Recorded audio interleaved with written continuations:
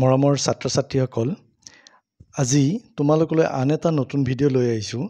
আজিৰ এই ভিডিঅ'টোত তোমালোকৰ লগত আলোচনা কৰিম দশম শ্ৰেণীৰ ইতিহাস খণ্ডৰ প্ৰথম পাঠ বংগ বিভাজন আৰু স্বদেশী আন্দোলনৰ অতি চমু প্ৰশ্নৰ উত্তৰ, অৰ্থাৎ ১ নম্বৰীয়া কিছু প্ৰশ্নৰ আলোচনা। অনুশীলনীটোত ৯টা এনেধৰণৰ প্ৰশ্ন আছে, তোমালোকে পাইছাই নিশ্চয়। এইকেইটাৰ উপৰিও পাঠটোৰ পৰা প্ৰয়োজনীয় আন বহুকেইটা প্ৰশ্ন মই বিচাৰি উলিয়াইছোঁ। এই সকলোখিনি প্ৰশ্ন আমি এই ভিডিঅ'টোত আলোচনা কৰিম, তোমালোকে মন দি শুনিবা। এতিয়া আহোঁ আমি প্ৰশ্নৰ মাজলৈ। প্ৰথম প্ৰশ্ন, বংগ বিভাজন কোনগৰাকী ভাইচৰয়ৰ শাসনকালত সংঘটিত হৈছিল? উত্তৰ, লৰ্ড নেথানিয়েল কাৰ্জনৰ শাসনকালত। ২ নম্বৰ প্ৰশ্ন, ১৯০৫ খ্ৰীষ্টাব্দৰ কোন তাৰিখে বংগ বিভাজন কাৰ্যকৰী হৈছিল? উত্তৰ, ১৬ অক্টোবৰত। ৩ নম্বৰ প্ৰশ্ন, বিদেশী পণ্য বৰ্জনৰ প্ৰস্তাৱ কোনখন সভাত গ্ৰহণ কৰা হৈছিল?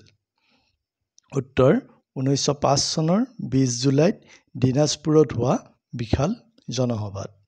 ৪ নম্বৰ প্ৰশ্ন, স্বদেশী আন্দোলনৰ সময়ছোৱাত যুগান্তৰ নামৰ সংবাদপত্ৰখন কোনে সম্পাদনা কৰিছিল? উত্তৰ, ভূপেন্দ্ৰ নাথ দত্তই সম্পাদনা কৰিছিল। ৫ নম্বৰ প্ৰশ্ন, বংগদেশত জাতীয় শিক্ষা পৰিষদ নামৰ অনুষ্ঠানটো কেতিয়া গঠন হৈছিল? উত্তৰ, ১৯০৬ চনৰ ১১ মাৰ্চ তাৰিখে।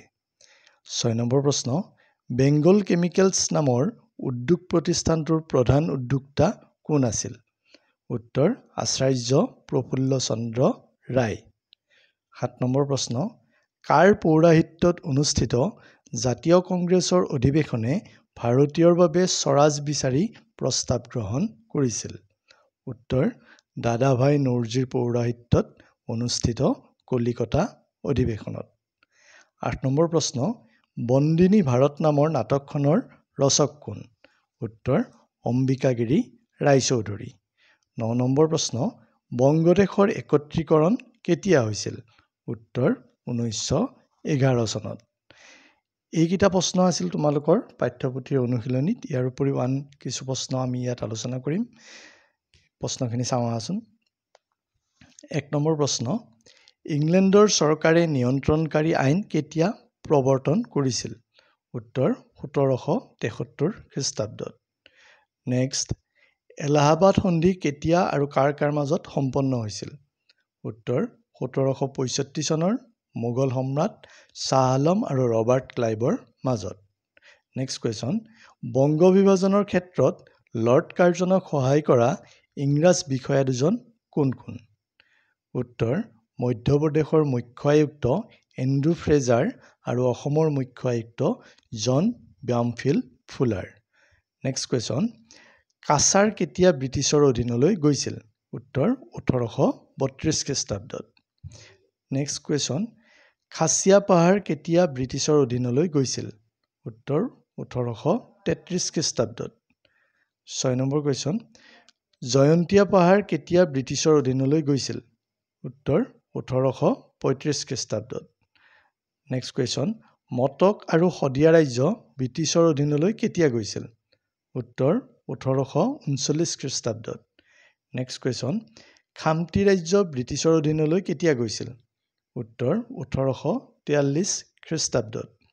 নেক্সট কুৱেশ্যন, চিংফৌ ৰাজ্য ব্ৰিটিছৰ অধীনলৈ কেতিয়া গৈছিল? ১৮৪৩ খ্ৰীষ্টাব্দত। নেক্সট কুৱেশ্যন, আংগামীসকলৰ নগা পাহাৰ এলেকা কেতিয়া ব্ৰিটিছৰ অধীনলৈ গৈছিল? উত্তৰ, ১৮৫৪ খ্ৰীষ্টাব্দত। তোমালোকে চনবিলাক চিৰিয়েলি মনত ৰাখিবা। নেক্সট কুৱেশ্যন, বংগভংগৰ পৰিকল্পনা চৰকাৰীভাৱে কেতিয়া প্ৰকাশ পাইছিল? ১৯০৫ খ্ৰীষ্টাব্দৰ ১৯ জুলাইত। নেক্সট কুৱেশ্যন, বংগভংগ কেতিয়া কাৰ্যকৰী হৈছিল? উত্তৰ, ১৯০৫ খ্ৰীষ্টাব্দৰ ১৬ অক্টোবৰত। নেক্সট কুৱেশ্যন, বংগভংগৰ পাছত পূৰ্ববংগ আৰু অসমৰ ৰাজধানী কি আছিল? এনচাৰ, ঢাকা। নেক্সট কুৱেশ্যন, বংগভংগৰ পাছত পশ্চিমবংগ, বিহাৰ, উৰিষ্যা আৰু চট্টনাগপুৰৰ ৰাজধানী কি আছিল? উত্তৰ, কলিকতা। নেক্সট কুৱেশ্যন, বংগভংগৰ বিৰুদ্ধে প্ৰথমখন প্ৰতিবাদী সভা কেতিয়া আৰু ক'ত অনুষ্ঠিত হৈছিল? উত্তৰ 1905 খ্ৰীষ্টাব্দৰ 14 জুলাই তাৰিখে খুলনাত বাগেৰ বাৰী বুলিও কয় ইয়াত অনুষ্ঠিত হৈছিল নেক্সট কুৱেশ্যন বংগ বিভাজন বিৰোধী আন্দোলনত কোনখন কলেজৰ ছাত্ৰই পোনপ্ৰথমে অংশগ্ৰহণ কৰিছিল আনসাৰ হ'ব ৰিপন কলেজৰ ছাত্ৰসকলে নেক্সট কুৱেশ্যন ছাত্ৰ সংসদ কাৰ নেতৃত্বত গঠন হৈছিল আনসাৰ সুৰেন্দ্ৰনাথ বেনাৰ্জীৰ নেতৃত্বত নেক্সট কুৱেশ্যন বংগবাসীয়ে জাতীয় শোক দিৱস কোন তাৰিখে পালন কৰিছিল উত্তৰ 16 অক্টোবৰত অৰ্থাৎ 1905 চনৰ জুন তাৰিখে বংগ বিভাজন হৈছিল সেই তাৰিখটোৱে নেক্সট কুৱেশ্যন ফেডাৰেল হলৰ আধাৰশিলা কোনে কেতিয়া স্থাপন কৰিছিল উত্তৰ আনন্দমোহন বসুৱে 1905 খ্ৰীষ্টাব্দৰ 16 অক্টোবৰত নেক্সট কুৱেশ্যন স্বদেশী আন্দোলনৰ সময়ৰ যুগান্তৰ নামৰ সাপ্তাহিক কাকতখনৰ সম্পাদক কোন আছিল উত্তৰ ভূপেন্দ্ৰনাথ দত্ত নেক্সট কুৱেশ্যন 1906 চনৰ দি ডন নামৰ কাকতখনৰ সম্পাদক কোন আছিল উত্তৰ সতীশ চন্দ্ৰ মুখোপাধ্যায় নেক্সট কুৱেশ্যন 1906 চনৰ মহিলা আলোচনী সুপ্ৰভাত কোনে সম্পাদনা কৰিছিল উত্তৰ কুমুদিনী মিত্ৰ নেক্সট কুৱেশ্যন স্বদেশী আন্দোলনৰ পটভূমিত ৰচিত কেইখনমান উল্লেখযোগ্য নাটকৰ নাম লিখা নাটকবিলাক হৈছে পলাশীৰ প্ৰায়চিত্ৰ সিৰাজউদ্দৌলা মীৰ কাছিম চাব্বাছ বাঙালী বংগৰ অংগচ্ছেদ ইত্যাদি নেক্সট কুৱেশ্যন বংগলক্ষ্মীৰ ব্ৰতকথা নামৰ গ্ৰন্থখনৰ লেখক কোন উত্তৰ ৰামেন্দ্ৰ সুন্দৰ ত্ৰিবেদী নেক্সট কুৱেশ্যন জাপানী বীৰ নামৰ গ্ৰন্থখনৰ ৰচক কোন আছিল উত্তৰ স্বৰ্ণকুমাৰী দেৱী নেক্সট কুৱেশ্যন স্বাধীন বাংলাদেশৰ ৰাষ্ট্ৰীয় সংগীত কোনটো উত্তৰ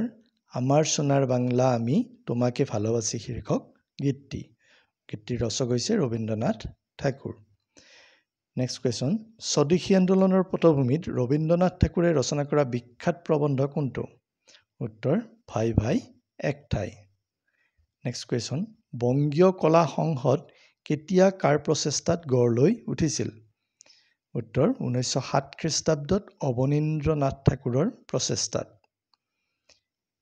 নেক্সট কুৱেশ্যন বংগমাতা ছবিখন কোনে অংকন কৰিছিল এইখন এখন বিখ্যাত ছবি আৰু এই ছবিখন অংকন কৰিছিল অৱনীন্দ্ৰনাথ ঠাকুৰে next question anti circular society কেতিয়া ক'ত গঠন কৰা হৈছিল উত্তৰ 1905 খ্ৰীষ্টাব্দৰ 4 নৱেম্বৰ তাৰিখে কলিকতাৰ পটলডাঙ্গা মল্লিক বাৰীত অনুষ্ঠিত বিশাল ছাত্ৰ সভাত আৰু এইখন সভাত সভাপতিত্ব কৰিছিল ৰবীন্দ্ৰনাথ ঠাকুৰে নেক্সট কুৱেশ্যন ডন ছ'চাইটি কাৰ সহযোগত গঠিত হৈছিল উত্তৰ সতীশ চন্দ্ৰ মুখোপাধ্যায় ৰবীন্দ্ৰনাথ ঠাকুৰ আৰু চাৰুদাস বন্দ্যোপাধ্যায়ৰ সহযোগত নেক্সট কুৱেশ্যন বংগ জাতীয় বিদ্যালয় নামৰ জাতীয় শিক্ষানুষ্ঠান কেতিয়া কোনে স্থাপন কৰিছিল উত্তৰ ৰবীন্দ্ৰনাথ ঠাকুৰে 1905 খ্ৰীষ্টাব্দৰ 6 আগষ্ট তাৰিখে নেক্সট কুৱেশ্যন জাতীয় শিক্ষা পৰিষদ নামৰ অনুষ্ঠানটো কেতিয়া গঠন হৈছিল উত্তৰ 1906 খ্ৰীষ্টাব্দৰ